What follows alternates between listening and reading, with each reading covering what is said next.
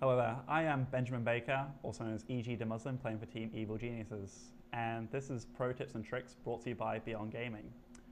This game is a Terran versus Terran, which all goes about what you can get about a little bit of information that you receive and how to play it. And I think that's really important and how you read certain things.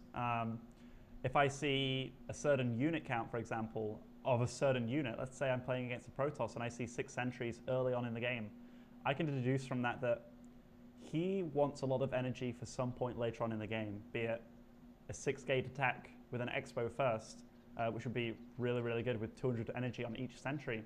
And I can also deduce that he's not going for anything like a Dark Templar build, or if he is, it's going to be extremely late, so then I can get turrets up later.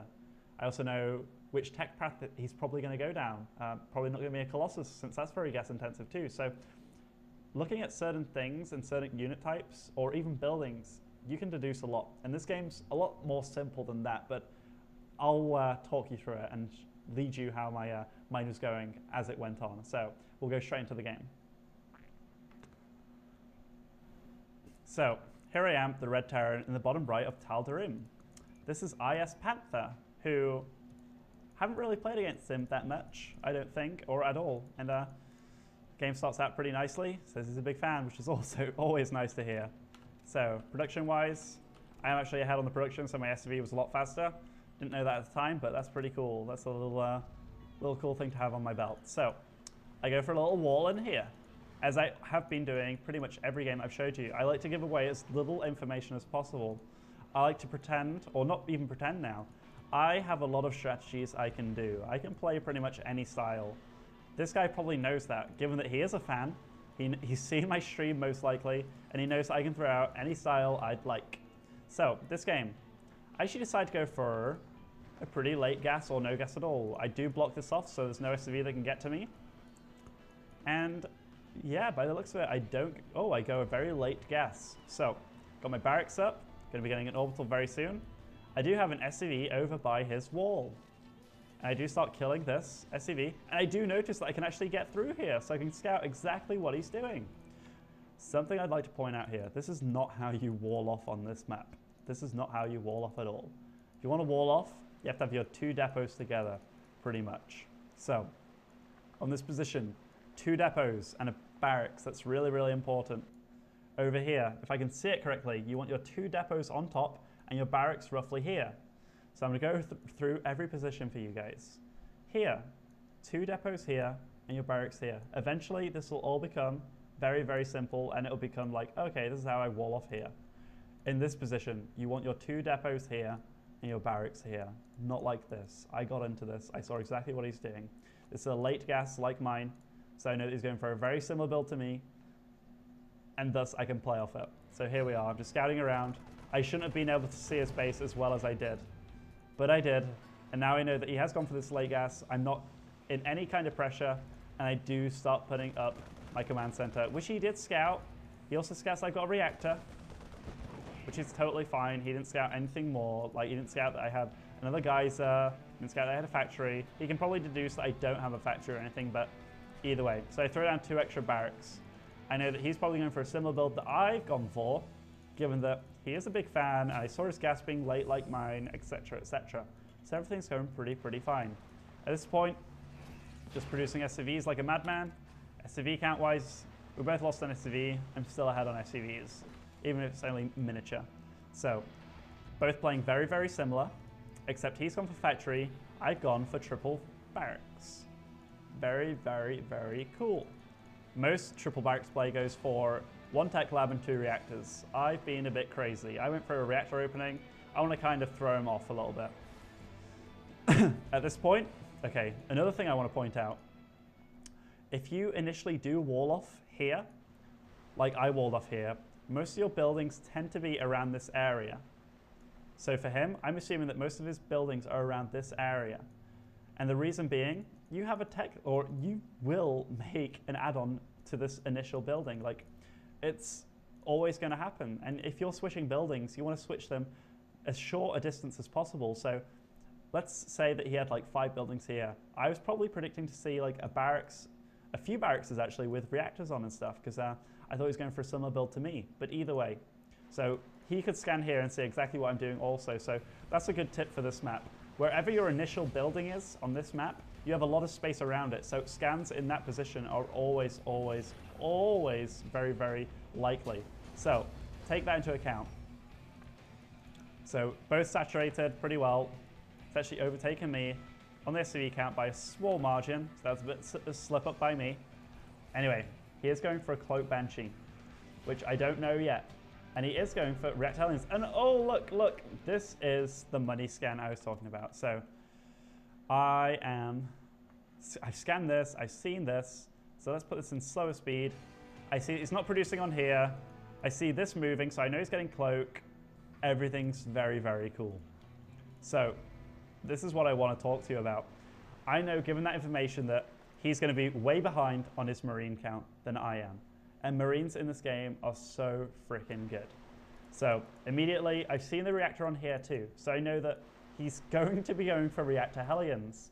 I know this isn't producing a dropship anytime soon, given that it's getting Cloak, and that would be silly. So I'm going to defend the front with bunkers and Marines in. I'm going to defend the back. Oh, and I'm also, with that scan, I got the engineering bay down, given that I know he's going Cloak, and that's the best way to deal with it, rather than scans. Much more money efficient.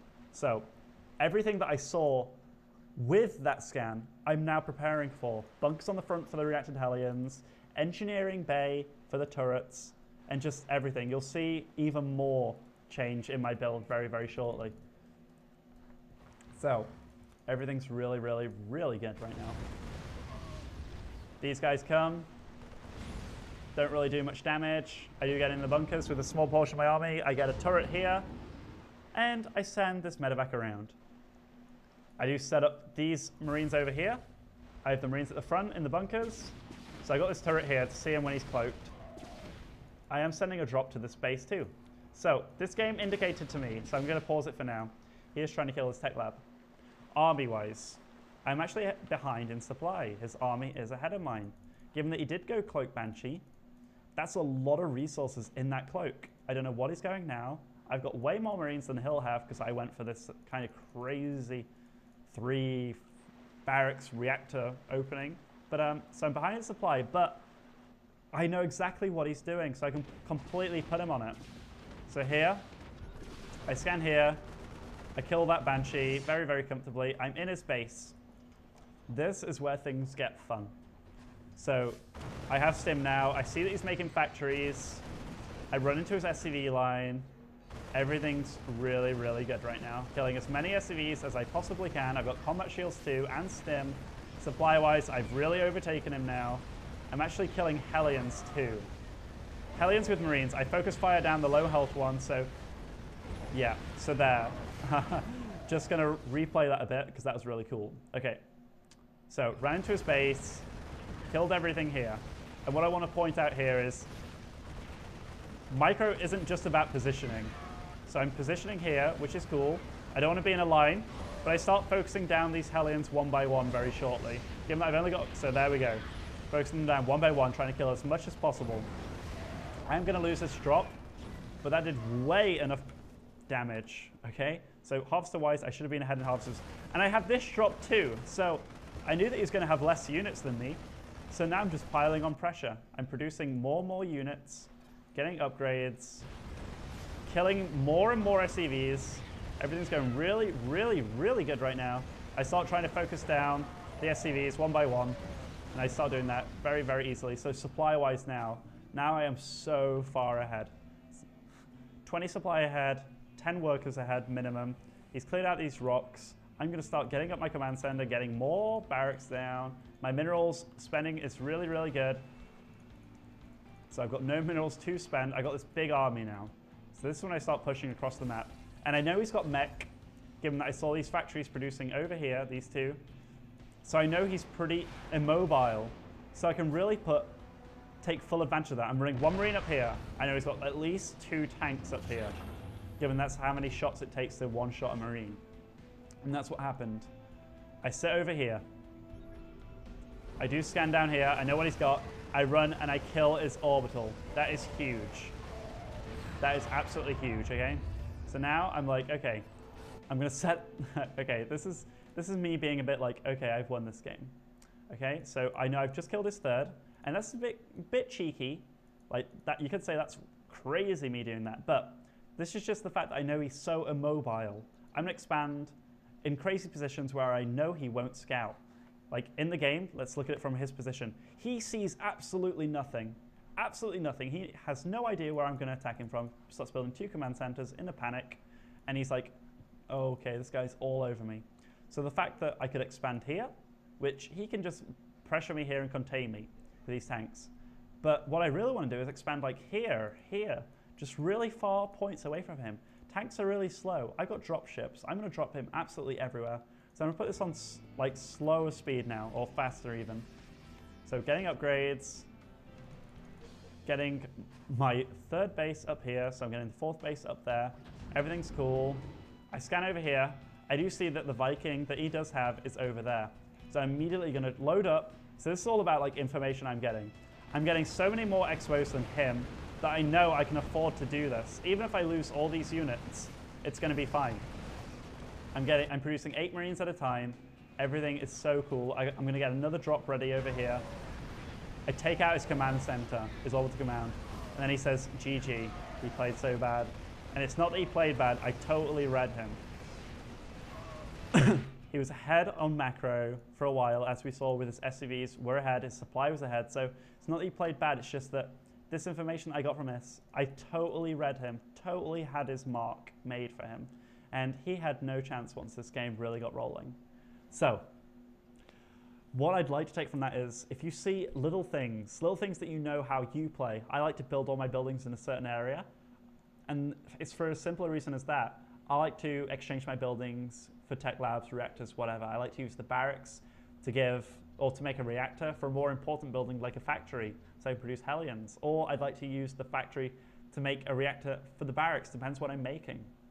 But either way, it'll all be based around the same area, just to make the switches that much more efficient. If it's not, that can mean the scan is like not as good, but it's not as efficient for the late game, so you could be behind anyway. That game, I scanned a lot. I knew which tech path he was going. He's going for the factory point. If that game did go on for longer, I'd have had bases all around the map. I'd have gone for several hundred barracks, dropping him from every angle possible, making it so he can't really leave his base. So I'd have been on 3 base, drying up very fast, and I'd have been throwing armies at him. Even if it was an inefficient trading, it'd have been good for me since I'd have had the whole map. So that game was all about what you see, scanning at the right time. So I scanned, I saw exactly what he was doing, I pinned him on a certain strategy, and I knew exactly how to play with it. I knew that his army was going to be inefficient, his army was going to be out on the map, his Hellions were going to be like at my front door, his Banshee was going to be at my back door or in my mineral line somewhere. Either way, I prepared for it with missile turrets, bunkers, and I had a drop in his base that saw everything that he was doing. So this was Pro Tips and Tricks brought to you by Beyond Gaming, and you should check them out at beyondgaming.com. And also, if you want to check out me more or my teammates more, go check us out on myeg.net. I play for Team Evil Geniuses. Thank you for watching.